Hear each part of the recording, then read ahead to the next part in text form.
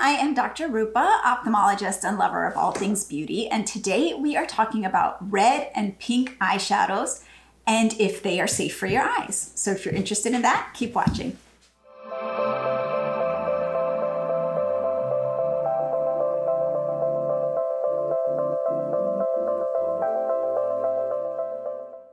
So I remember when I was young, there used to be this urban myth about the red M&Ms. Does anybody else remember that? That you couldn't eat the red M&Ms because they might cause cancer? Anyway, it's kind of like that with the red eyeshadows. People don't really know where it started. Is it safe? Is it not safe? Can you use it? Is it bad for your eyes? Does it stain? So I want to do a deep dive into red and pink eyeshadows and figure out what's really safe for your eyes. Hi, Mom, what are you doing? Did you talk about M&Ms, the candy?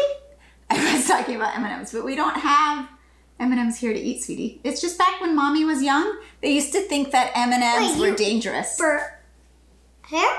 Not for hair, just to eat.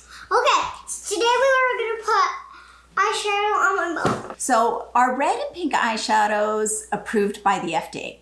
To start with, no cosmetics are FDA approved. They are FDA regulated, so there's a big difference.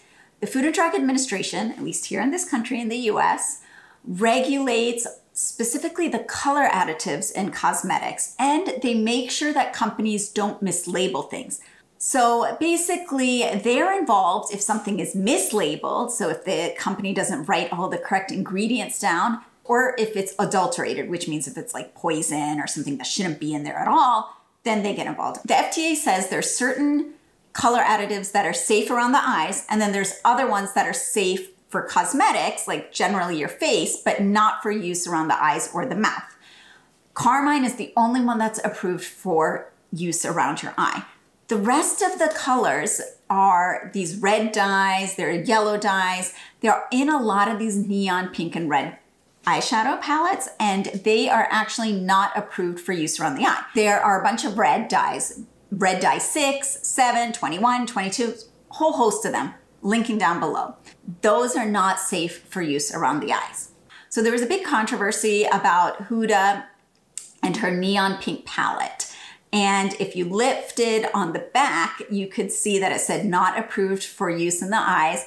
And it actually does list all the ingredients. It has red 21, 27, and 6, as well as a couple yellow dyes that are not approved for the eyes. And there have been some people that have been really vocal about the staining and the reaction that they had to it. So many red pigments can cause staining. And worse is an allergic reaction to it. They can cause itching, redness, swelling, hives. The eyelid skin is the thinnest skin in your body, so it is most prone to develop irritation from any kind of chemical that's being put on it, whether it's skincare or otherwise. So what do you do if your favorite shadow palette is not on that list of approved FDA color additives? Well, if you have sensitive skin, you probably want to stick with things that are approved for use in the eye. It's just better to be safe. If you get an allergic reaction to a product, it's obviously not something that you want to repeat again. It's irritating, but it's not going to be dangerous if it just happens one time.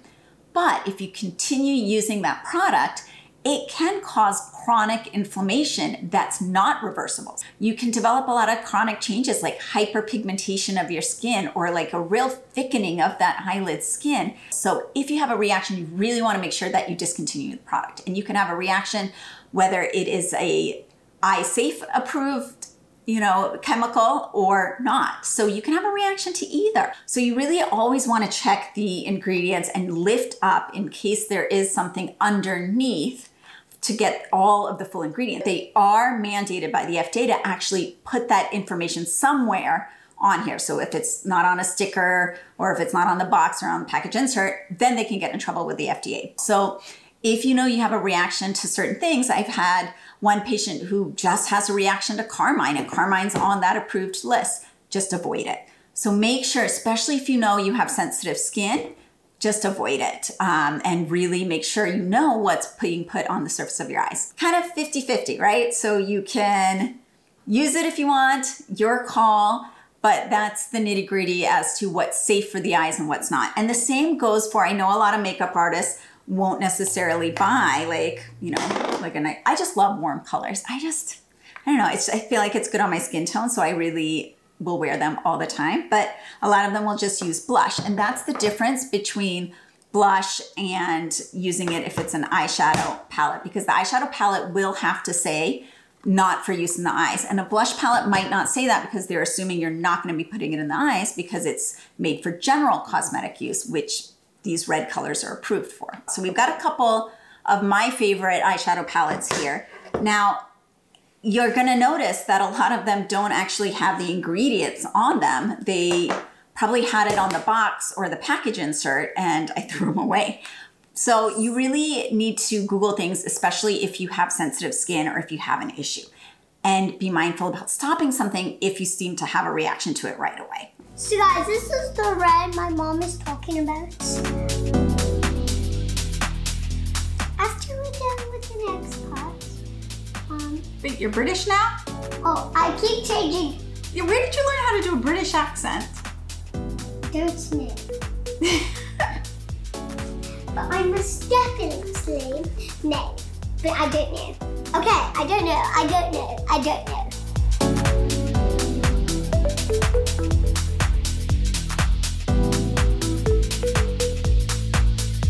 Whoa, this is a look, Aria. How did I do? Have you stick or not? Have Wait. you sleek? Because you need to always, if you make an accident, it's almost the end. You spray. Subscribe to our channel.